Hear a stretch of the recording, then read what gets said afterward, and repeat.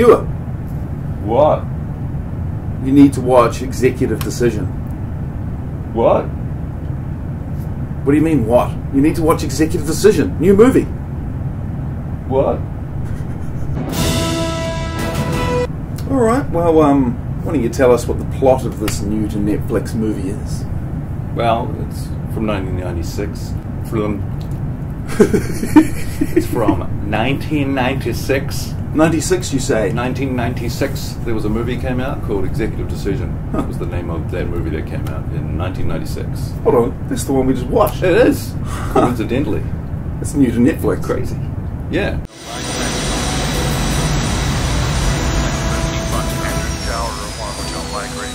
Well, it's your basic classic, pretty much perfect. Terrorist takes over a plane movie and SWAT team takes them down. Opening the outer hatch. A life or death decision. I hope there's a good movie on this plane. For 400 hostages in a plane. Keep it going. Or 40 million civilians on the ground. You can forget Washington. There's enough nerve agent here to wipe out half the eastern seaboard. There's many threads to the movie compared to like 7500. Yeah, 7500 being a movie we watched a couple of weeks ago about the same thing. So guys, This was focused around one guy and a very tight situation. Yeah. This is like as far-reaching as you sort of see the White House's headquarters, the Pentagon, and all that sort of stuff happening. Yeah. This had politicians, terrorists, soldiers, scientists, fighter planes, bomb defusing, laser grid, dead pilots, emergency crash landings. So much sweat and a lot of sneaking. Location. I can't get out. I can't get out. Location. I'm not gonna make it into work today.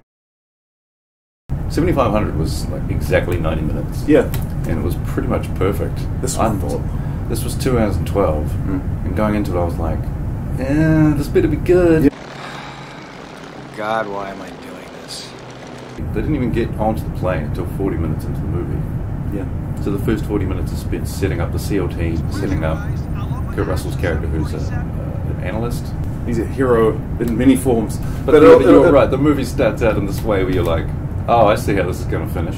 Yeah. Which is Kurt Russell is getting flying lessons. He's just about to do his first solo flight before he gets interrupted with a very important phone call. God, why am I doing this? Is literally the first thing you see him doing. Yeah, it's like, I wonder why they're showing us this. Yeah. There's all this foreshadowing in the movie. Location. In position. Miracles abound. Drill status. Ready. Good. Initiate operation. Good professionals. There must have been a lot of belief in this movie, because there's a lot of quite famous faces in it. Yeah, well, Kurt Russell. Kurt Russell, Steven Yeah. Seagal, John Leguizamo. I've got a big list here. Oliver Platt. Oliver Platt. It's got, what's his name from Scrubs? Kelso from Scrubs. What's his name? Ken Jenkins. So we've got Kurt Russell, Steven Seagal, Halle Berry, David Suchet, John Leguizamo, Oliver Platt, Joe Morton, B.D. Wong. They're the first 8 names. And that's sort of the SWAT team and the crew on the plane. You'll probably know all those faces. The movie really hinges on this, the tension of these guys who are boarding the plane. The board of the plane doesn't go right. Yeah. And so they sort of lose members of their team that are important to the mission. It goes wrong. And equipment they needed. Yeah, it goes wrong straight away. Yeah. And that happens throughout the whole movie. They keep having to improvise a new solution. You know, they have a current solution, that falls apart, new solution. 2 hours, 12 minutes later.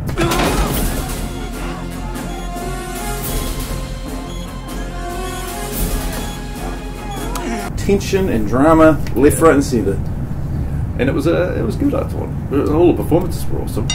And the tension was there. I just thought there was a couple of things that it could have done better. I.e. it could have been a touch shorter. Yeah. But I thought Halle Berry was probably the weakest actor in it. She wasn't that It was very early days for her acting, right? Any audio yet?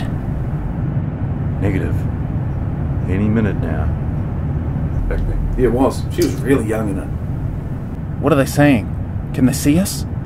Not a chance. I would know. What's this thing?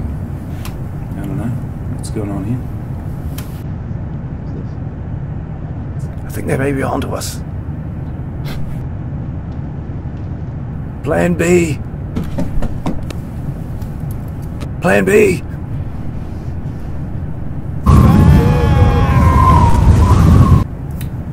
Well, they seem to have gone.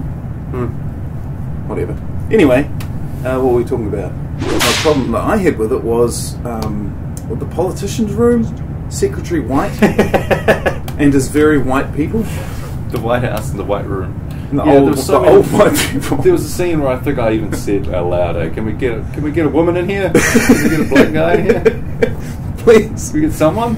Anybody got any new ideas? And they look around at basically clones of the one guy. Yeah. I think the same as you do. We're running out of options. This is clearly pre 9/11. Yeah. Because you get box loads of AK-47s somehow on the plane, 2 different locations. Yeah. Where the terrorists just suddenly open a hatch and they're pulling out guns. And you're like, remember. what?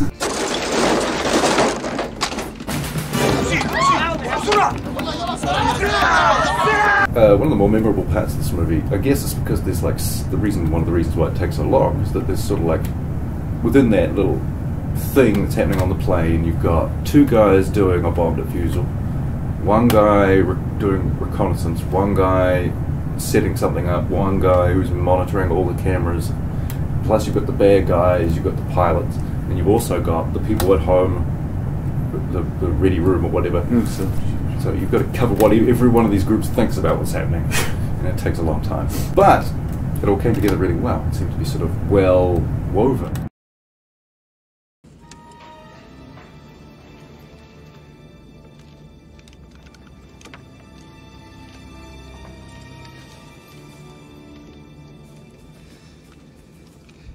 Bro, I've been thinking about getting horses. Those things are great. Horses? Yeah. Yeah, horses. I like a horse. A good horse. Yeah. A bad horse. I like them all. Horses. You can ride a horse.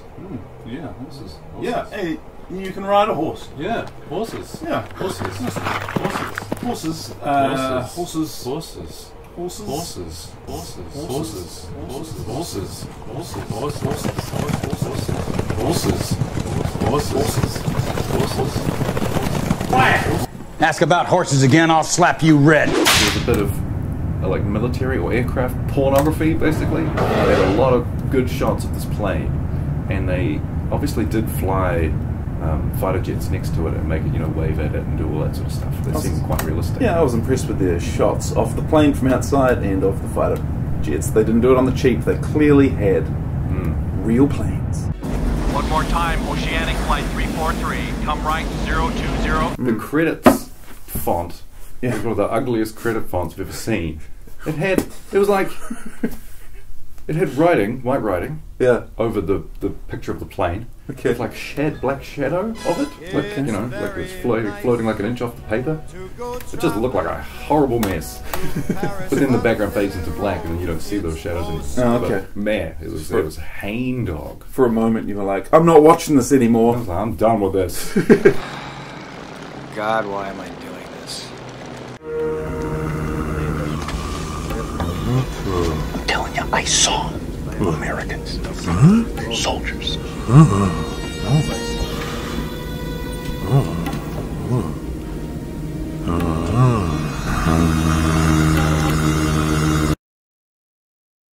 What sort of biscuit would this be? It certainly felt like a 90s movie. I'd go, yeah, it did. Yeah. Had that 90s movie Hollywood feel. And that look. Yeah. I'd go for a hundreds and thousands biscuit, because there were hundreds and thousands of good actors in this and hundreds of thousands of things going on. What's in a pack of those? I don't know, 20? Okay. Yeah. I'd give it 16 out of 20. Really? Hundreds and thousands biscuits. It's up there.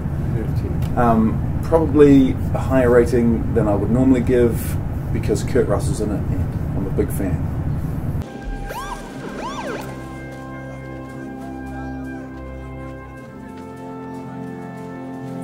I would give it probably a 15 out of 20 myself.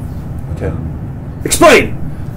Just could have been a little shorter. That's all it is, really. There were a few bits where I was like, yeah, we've cut to the ready room being worried about 25 times. Yeah, maybe you can watch it for yourself. If you've got Netflix, it's on Netflix. Yeah. It's good. Yep. Got added on there a week ago. Yeah. And if you don't like that, go and watch 7500 for a different experience on a plane. Yeah. And if you don't like that, want to watch something else? Yeah, watch Airplane for a different experience on a plane. Yeah, that's a different story. Yeah. Well, I could go on for hours, but I'd probably start to bore you. You know, I really couldn't blame Elaine. She wanted a career. When they built those roads, they had no thought of drainage in mind. So we had to take a special Jeep up to the main road. I'm an asshole. It looks like we stuck the landing.